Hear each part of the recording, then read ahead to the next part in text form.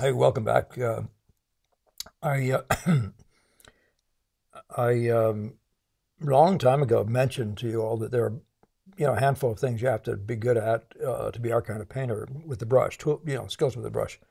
Jocko, way back when, asked me what they were. He was trying to get me to come forward with them, and I, for some reason, never got around to it. And I was looking for something to do today, lacking comments and questions that looked like they were appropriate. So I just dug around, and here it was. I realized I'd not said anything. So I had sort of pieced together a bunch of points, and this has turned into about 20 points of things, sort of skills you need to have. And I'm going to go through them today.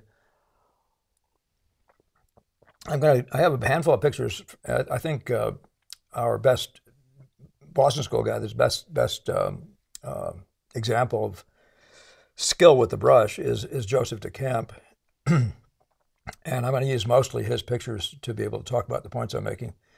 And then why don't we? And then we'll look at a couple others as well to make some other points or to follow up with some other points. I'll start with the Velasquez image, but let's just talk about the main points here first. Let's run through them kind of quickly so you can get the hang of what I'm talking about. So here you are, the key skills, and these are the things that I knew nothing about when I got to Gamble. I studied the Art Students League as it were, for those nearly 3 years, and not picking up much information and of this type. So this is all pretty much systematically Gamble Boston School passed down. So you have to be able to paint wet into wet. The expression is if you're not painting wet into wet, you're not painting. You have to learn to do that. You have to learn to paint through, to paint out areas and to bring them back again. You have to be able to paint a wet into wet joint, keeping the colors on either side of it clean. Benson talks about that. You have to be able to paint internal changes without having it look clawed on. So you have to learn how to make fused color movements instead of blotchy ones. It's a function of making sharp edges and stuff. Yet you have to be able to paint transitions without killing the colors, color transitions, or any kind of transitions, but keeping the color alive. We'll show you many examples of that. You have to create any variety of edges with a stroke. You have to be able to do that. Any edge you want, a relatively soft edge, a sharp edge, a very sharp edge. And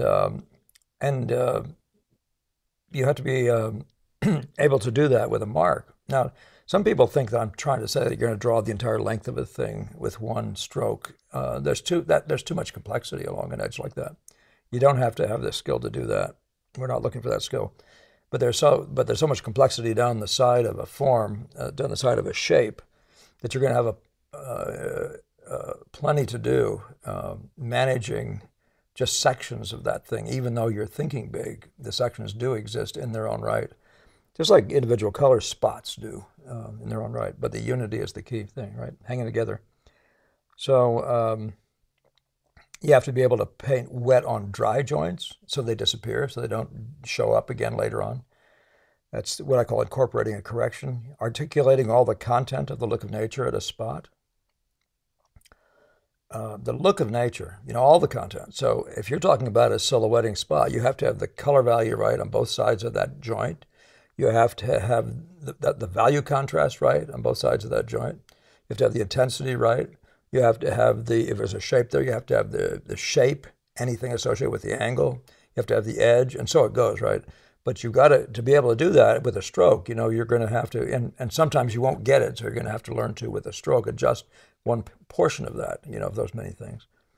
So that's what there's a skill you have to have. You have to be able to move things over. You put something down experimentally, and you have to move it over, and you have to learn to do that efficiently. And each time you do it, don't try to live in the past. Try to actually make a better statement of it than you did the last time.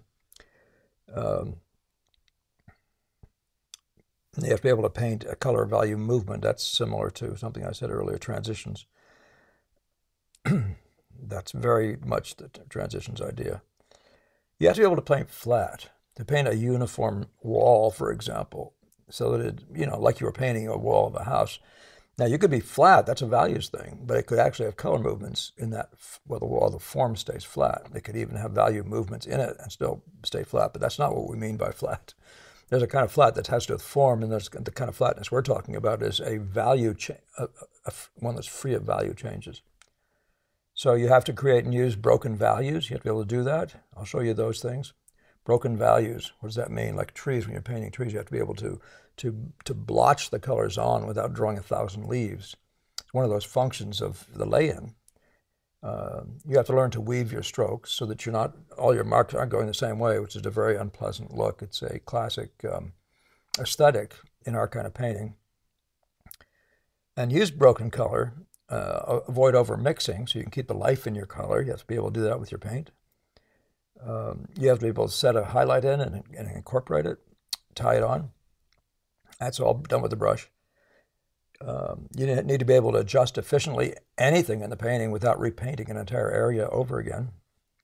And again, that's the whole idea of incorporate, is that idea of making it look like you were never there with that new change.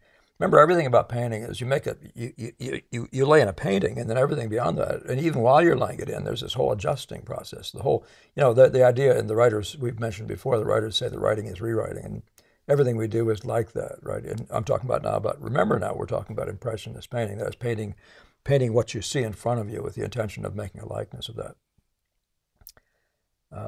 You need to learn how to use the palette, and so that's with the brush. I mean, you need to go down to the palette and mix the color that you're going to need to adjust the color up there. That's a skill with the brush, would you believe? Usually these are about with the brain too. You need to be able to draw with it says draw with the darker pigment. You draw with the darks. That's a mentality. You also have to have skills of drawing with the lights when you need to, and without, as we said way earlier on, without making a dirty mess down in a spot like that. A special skill there.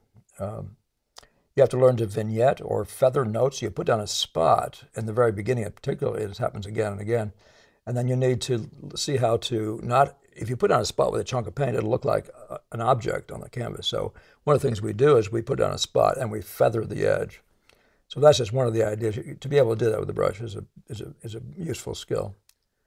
These are just the various things I think of that I use on a regular basis. So you need to learn how to use the right amount of paint, and then the idea of using solid paint. But the right amount of paint is a very interesting question. And sometimes it has to do with this next point, which is paint wet into wet without creating ridges. So that's a skill you have to have. You're using solid paint, but you're drawing with the darks right through the lights, and you're doing it in a way that you're not building up ridges. That's a skill. So solid paint just means not scumbling around with a dragging paint and stuff like that. By the way, there's nothing about, you need to have a special skill. It doesn't take as much skill to scumble, to drag paint around and be weak with it in your statement. It takes more of a skill to use solid paint, put down a stroke and leave it, the mindset of that. So these are the many things I think about, each of which has to do with the paint itself, right? So I'm saying a little more than just what to do with the brush, but it's, it's the pigment in many ways, though. In every way, you're doing something with a brush when you do it. So I'm bringing all these things. As I said, it adds up to more. I think it's more like 22 points now, isn't it? I tried to keep this going as a numbers thing, continuous numbers, and there's no reason why this is 1 to 13 here and the other one was 1 to 9 or something. It's just a coincidence. So let's look at these from the beginning. Let's talk about painting wet into wet and things related to that, but while we're looking at a picture or two.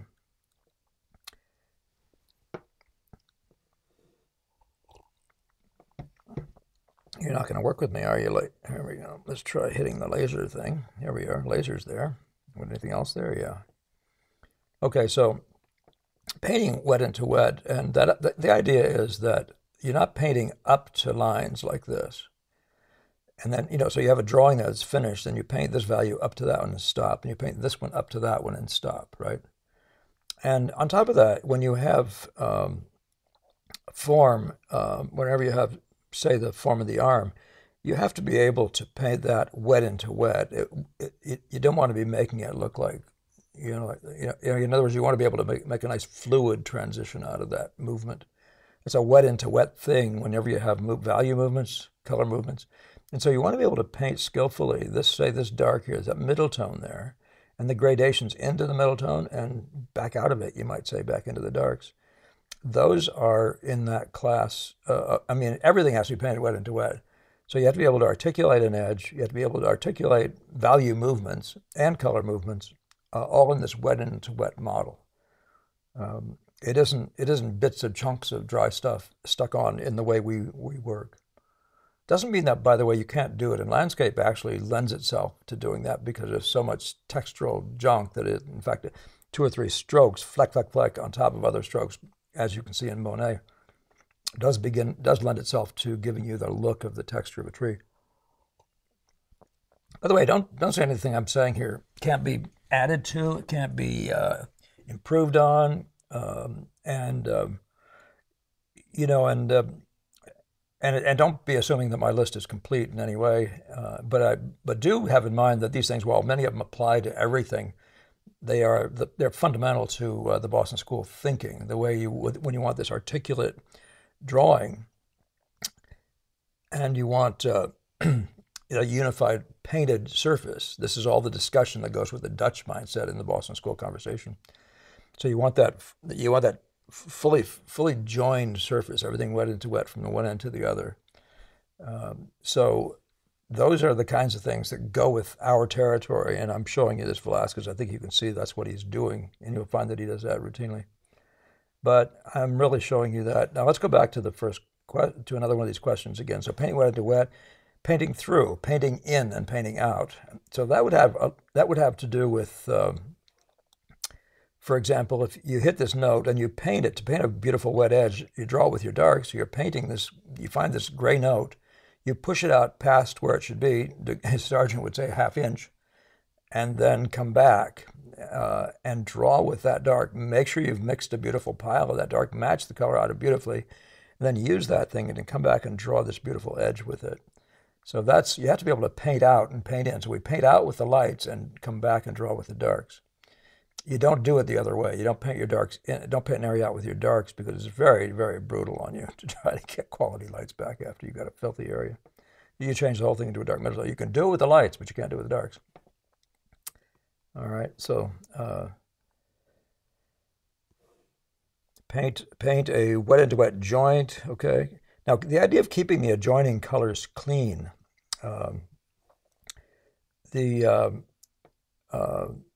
what you don't want, that really has to do with what you don't want is here, some dirt along the sleeve, some dirt in the lights right along here that makes it look like you don't know how to draw. You need that to get your a great quality light effect. You really need to have two, and this is the way Benson would say it, 2 flat color values side by side. And when you articulate that, you'll get a way more powerful light effect than if you don't. If you can't do that. So learn to paint this fresh color right up through the light, exactly the value you mean for it to be when it gets cut by the dark. That's that story, okay? All right, so then, keeping the values clean and the colors clean, by the way. So have that in mind, okay? Paint internal changes free of edges. Now let's just look at some of those that are done by, and by the way, sometimes he looks like it. Some of these reproductions you can't tell. It's hard to see from a distance, though, from anything like the right distance. But he's putting down strokes and leaving them. But we're talking about transitions. We're talking about the transitions out here. We're talking about transitions, and more particularly in through here, places like this, or value movements through the forehead, all that sort of stuff. That's where I'm saying what you really want to be able to do is make those things appear to be flowing and not looking chunky. That was one of the problems with the figure work that Monet did, is the face, I believe it even on that, am I thinking of the right one, on the woman in a kimono, that face looks chunky. And when we painted with Brackman, we would do the same thing, and it was because we had no control of our values. So you'd change colors, but you wouldn't have the brains to actually maintain the value. And that's what, again, like we can talk about that use of the palette.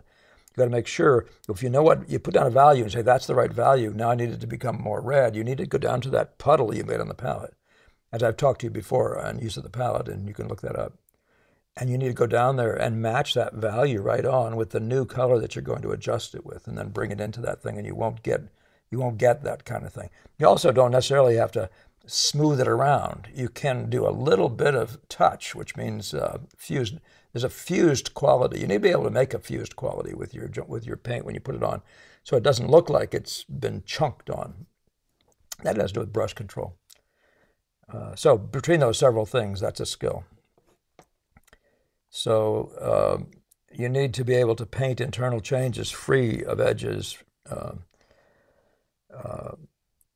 Okay, paint transitions without killing colors, but transitions anywhere. You're not painting form at the expense of color. So that's another good example of the same picture. What you need is the color transitions and the value transitions at the same time. And you'll see that also in this painting here, where you can see all these transitions in through here. You can see color transitions, and you can see value transitions creating form with this backlight here. Okay, so that really is kind of like the crucial skill if you're my kind of an impressionist, which wants all the color movement as well as all the value movement. You want great form, but not at the expense of the quality of the light, which is very, very much a function of keeping the color alive as well. So, yeah. And let's see.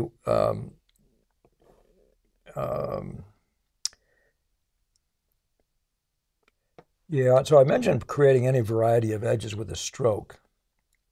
And I'm going to talk about that with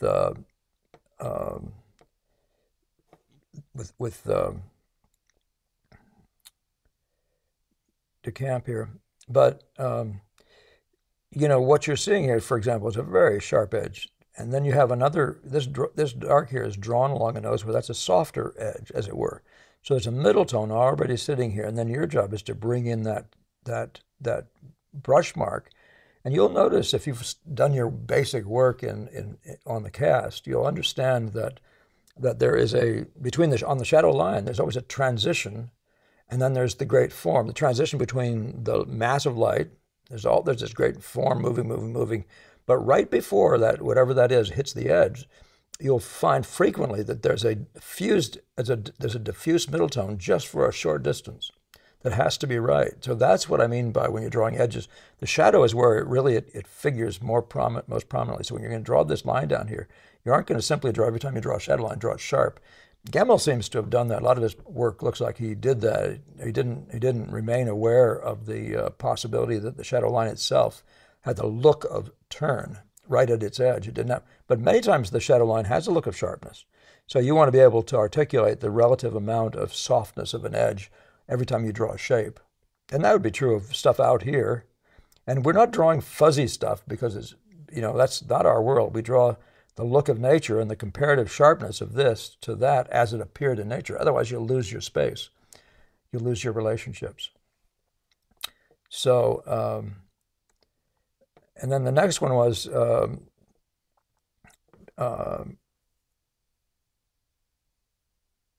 paint wet on dry joints. Okay.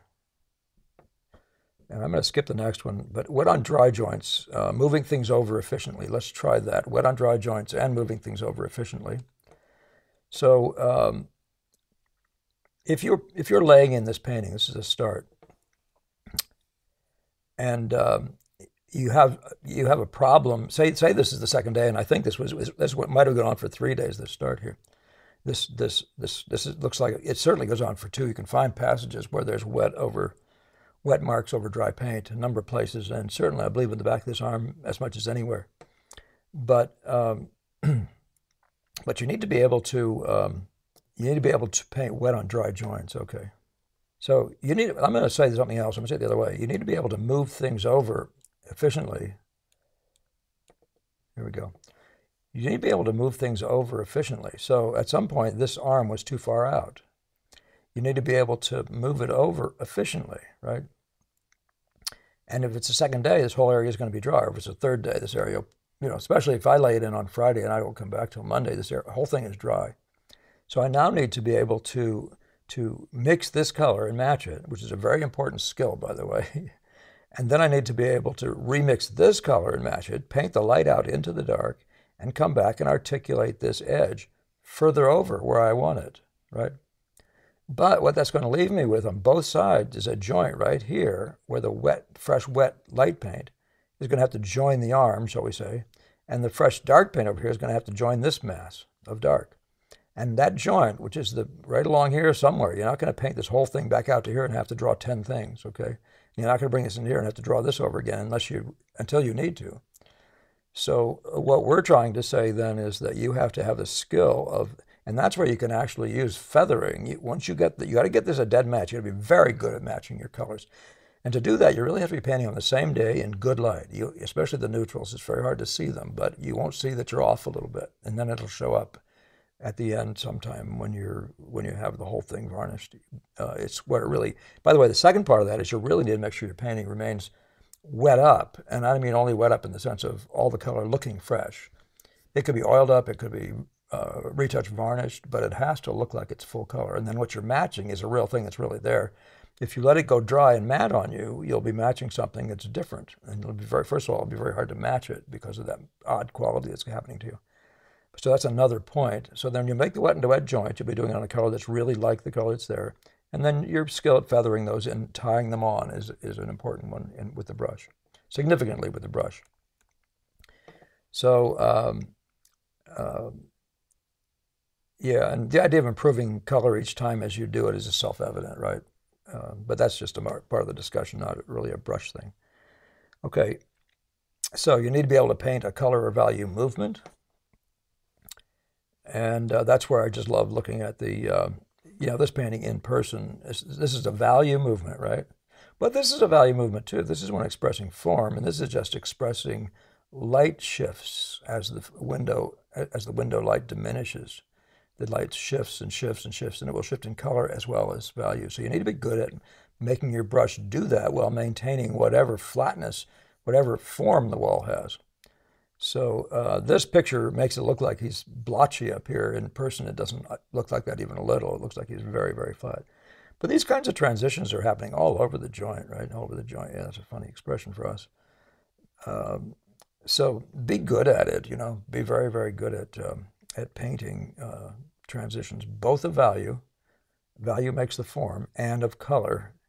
And we're talking about like the shift from, I know in one of the pictures, well, you can see a shift from being redder over here to being cooler up here. That's the typical of his studio. Oddly, he kept putting women in the position where their faces were actually being lit by, I think, a brick wall across the street. And then it would go cooler as it went up. Am I thinking of that right? Yeah. Anyway, it was that downtown Boston, I believe that studio, which I forget the name of, was one of those that, I think that was the one that burned. So you need to be able to paint flat, and that's the shadow line discussion. So let's say, so in an area like this, that is what we call flat, that area there. You have to be able to do that. Now, if you're in there busy carefully drawing little things that don't count for anything, it's going to be very hard to draw flat.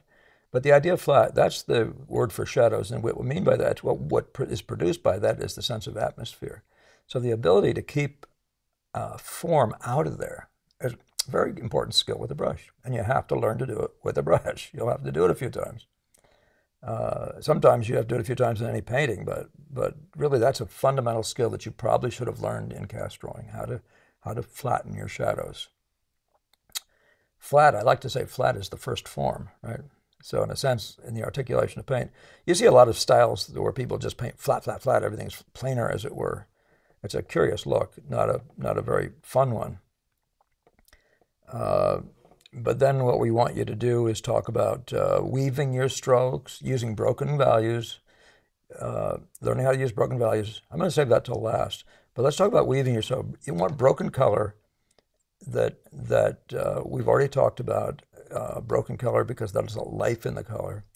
And so you have to learn to do that with a brush, but weaving the strokes is a big help, right? So if you have a note there and you're trying to adjust it, every time you put a color note down, instead of trying to slick over and cover the thing, move the brush back and forth in different kinds of ways. Think weaving, think going this way and this way and this way. Just make sure you don't create, the light will be coming in here, and make sure you don't, well, in this case, I should make it look like this. Make sure you don't make the marks go against the light because you're going to get glary ridges. And so what you want to do is figure out how to weave your strokes. whatever it is, there'll be fused strokes, right? And that's a skill you need. And then you need to be able to put them down alternately as you work without stirring them to death, okay? So that's the avoid over mixing portion of this thing. You need to be able to set and incorporate a highlight. Let's look at something here, a real highlight. I think that's a pretty okay one right there, that idea right there. And what that requires is the ability to set down a value and then incorporate. So virtually every spot you put down, learn to hit the note of that highlight. But then you'll see as soon as you put it down, it looks like it's got square edges. You got to figure out what's going to happen to that. Is that going to be joined to the next value by a middle tone? Or how are you going to do that? But that's what you have to have a skill at. Every time you put any note down, you have to have a skill of incorporating. And the incorporating part is the part that sort of doesn't stick out. There's a sharp edge along a shadow, along a line. That's easy to do. But when you're in a thing like this, there's your sharp edge maybe, but then the tying on thing back there, you're doing that even with highlights. I wonder if I have a better one to use for that. These guys really go out of their way to avoid highlights, so let's come back to our question. But that's a skill. It's a special kind of skill, learning how to put a highlight in and incorporating it, tying it in, which is all to do with managing the edge of that unit that you want to put in nice and fresh and clean. You want to put in a highlight fresh and clean. Look at it. Gamble would grab our fingers and stick them in white paint, and it would drag us up to the painting and stick it in like that to show you the highlight. It's a place to begin. All highlights aren't white, but it's a good place to begin because you can't go any wider. You know what your possibilities are in terms of the values of that highlight. So how am I doing for time? I think I'm going to get through these without too much more trouble. So adjusting efficiently without repainting, and that's a big kind of a deal, and that's where what you're talking about. No matter what you're painting, let's say you're moving, well, you could be moving just this edge over, but you've got the thing not looking as round as it should be. You have to be able to you don't have to paint this thing over again. You just got to be able to manage that curve better. And then again, you just need the skill of putting on that paint, having this paint already wet over there, pushing this one into here and drawing with the darks. Or if it works better the other way, draw with the lights. You have to be able to draw with lights too. You have to have that as a skill. But it's fundamental that we draw with the darks. So some of these, I clearly, even in my mind, I'm starting to duplicate. But the idea isn't to repaint areas over again. I had some students who would do that, and they would be very proud of themselves, like they were really the epitome of good conscience, the good conscience of a painter. Just paint it out. Don't try to save your preciousness, But it is much more efficient to correct a passage than to correct a painting. I mean, to correct a whole object. And by the way, it's just way too much complexity. And besides, we don't even do objects. Once you realize that our world is color masses and what happens where they meet, you realize this little pieces what's wrong. This little color adjustments. It's not an object. It's not the cat that's wrong, if you understand what I'm saying. And you'll understand it looking at the rest of the videos. So draw with the darker pigment. We've talked about that. The vignetting we've talked about. Use the right amount of paint. Use solid paint. Ang said use the right amount of paint. What's the right amount of paint? And then he showed it a guy painting a wall. And I know that from being a wall painter, that the right amount of paint is the kind that you don't have to work hard to get on the wall. It covers nicely and easily because the painter doesn't want you putting in your hours. You're much more expensive than the paint per hour. So the last thing he wants is to have you out working hard. He wants you to work fast and efficiently. But he only doesn't want you to waste paint. He wants you just to cover it and to cover it well. So that's the idea of the solid paint. The solid paint's a little different actually from that, and that is the solid paint that's different from using thinned out paint or scumbling or dragging paint. We can do all those things, but the real skill is to use solid paint everywhere you go. And but there's no must about it. It's sort of the standard, a place to begin.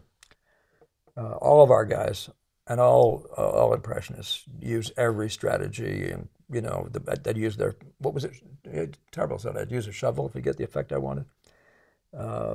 Somebody's talking about the brush he was using on a particular day, I think. But somebody else said, I think it was Ennis, he said I'd use mud if it'd get the effect I wanted.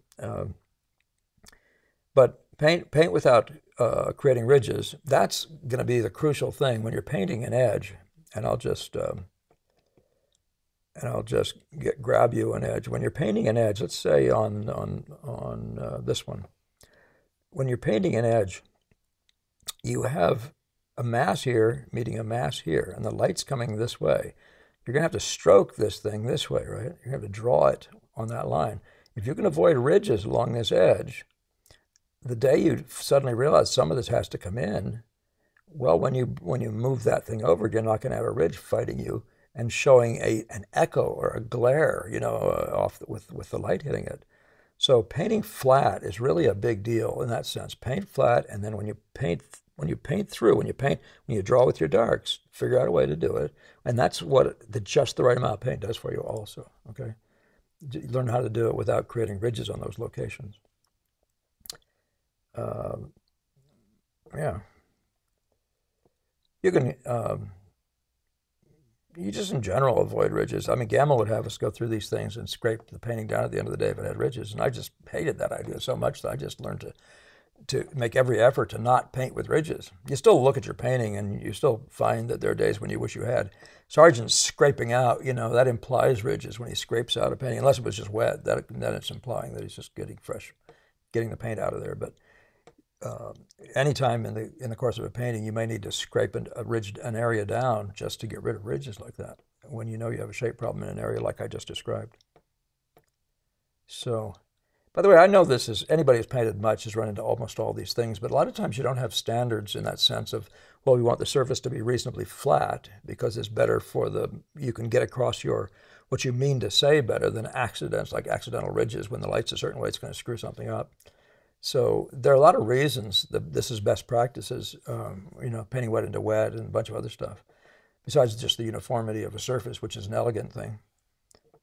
But none of these things, as I said, are things that there's no must in it. I mean, when you're an impressionist, the idea is from a distance, the beauty of the general impression from a distance. So, it's not where you set that up as much as that you say there's a standard. There is a standard, but there's a higher standard, and that is the beauty of the visual impression is actually on some level, we consider it, mostly we do. Most of us probably have considered it to be more important than the surface all by itself. So if you're going to sacrifice something, consider that thought. But that's up to you to decide in your own sort of ethic, if you call it your aesthetic ethic. By the way, that vignetting idea, it shows up here as well. I talked about vignetting, putting down a note, and then run it off the edge so it doesn't leave a shape around here. There's all kinds of times when you want to do that, when you just put down a stroke, run it off the edge, so that it doesn't make an event down there, a sharp edge. If this light hits that grayer note down there and makes a light effect, it starts competing with these light effects, you've got a problem. And that's not at all unusual for that. That can happen. And then you're competing with yourself. You're having a bunch of false effects on your canvas that are making your power effects possibly look weak. Not unusual for that to happen. It's not an ideal thing at all. This is an example of broken values. We talk about that, and I want to get through that in the next couple things.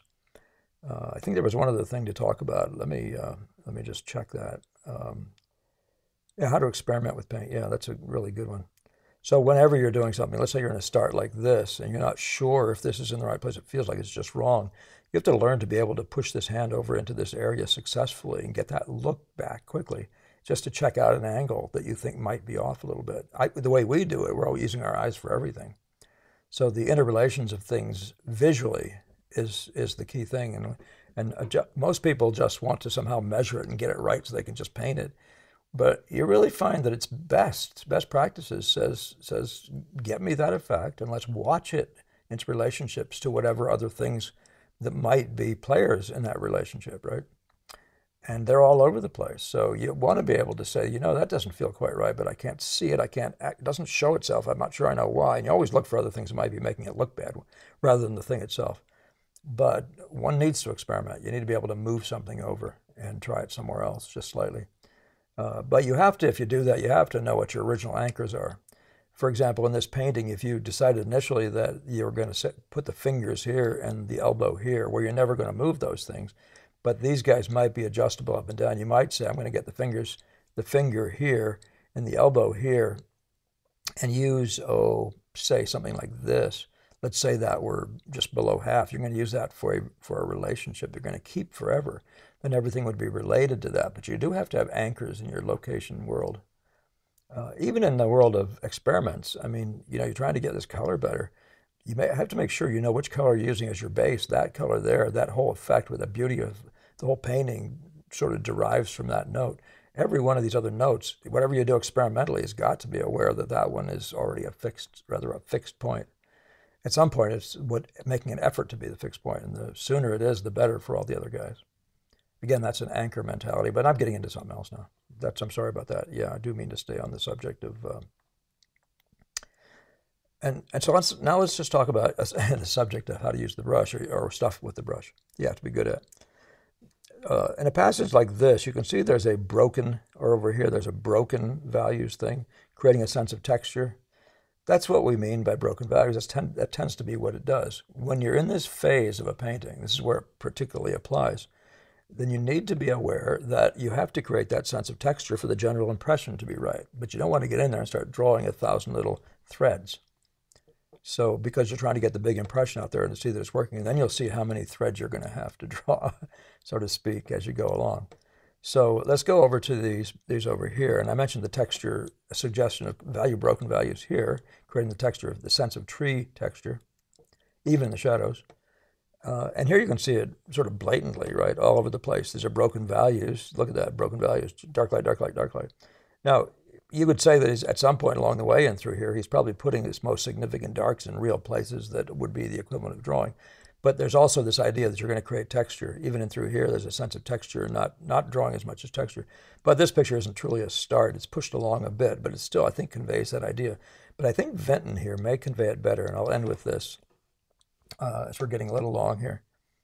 But I was in the museum looking at this, and I was really impressed when I was in there, having had this discussion very recently with some of my students, with how much texture there is in here, that if you look at it, you wouldn't say it is anything. It doesn't resemble anything you would call, a reflection of something in particular. I mean, some parts would do that, but it was created as a texture. And so it had this broken, you can see it's got a textural feeling. It has this broken values thing going on. So that's a thing you want to be good at. Can you do that? So when you're trying to adjust this color, you realize it's a little too dark or too light. You adjust use the next color value to adjust it, but you don't stir it into a flatness. You want it to become texture. This is your opportunity to make a texture over there, so it conveys texture as part of the lay-in. And in this case here, this painting doesn't look like it ever needed to be evolved. In several places where he's done that, you can see that he's got a marvelous sense of it, the big impression, without any going in there and counting leaves, which is one of the beauties of the Impressionist mindset. It's actually much more understandable now that it's about the color play, even textural play, or edge play, all those sorts of things, intensity, all those. It's much easier to see than it's a matter of counting leaves. This is a stunningly beautiful painting. I don't think you'll ever find a painting with leaves counted in here that even begins to resemble the beauty of this thing. Both these are by Vinton, by the way. But look at this little area here. This is a classic case of a texture. Look at these marks just all over the joint. There's no mark. There's no drawing in here in that other sense. But the drawing is the creation of texture, and it's a tentative thing. You may do more later, but so often, the Boston guys, they were down there for the light. They were in there for the magic of the light. And yes, they have a subject like everybody else, but it doesn't presume that they will then lose the magic of their light effect just to get details. And that's one of those interesting things that we are about. By the way, this is a nice example of textural color, chroma, value movement right across one area, right? Just amazing. But look at the broken color all through this thing. And that's just, as you'd say, that's just the general impression.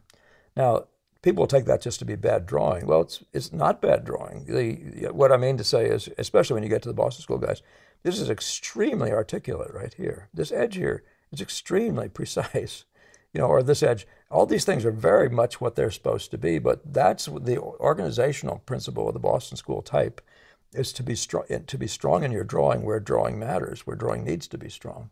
And don't go around doing stuff you don't have to do, or at least don't do it until its time comes. Don't be drawing minutiae like leaves. unless they're part of the first impression, and let's say their silhouette creating a leaf shape is part of that first power impression. All right, but that's a whole, I'm getting way off into this just general stuff. Okay. Well, I hope that begins to be it in Jocko, and I hope that it was you who actually asked that question. I'm pretty sure it was way back when. So thank the rest of you for subscribing, for everyone for subscribing, sharing in particular, and any comments, please send them in. And let's keep our conversation going in some useful way for you, okay?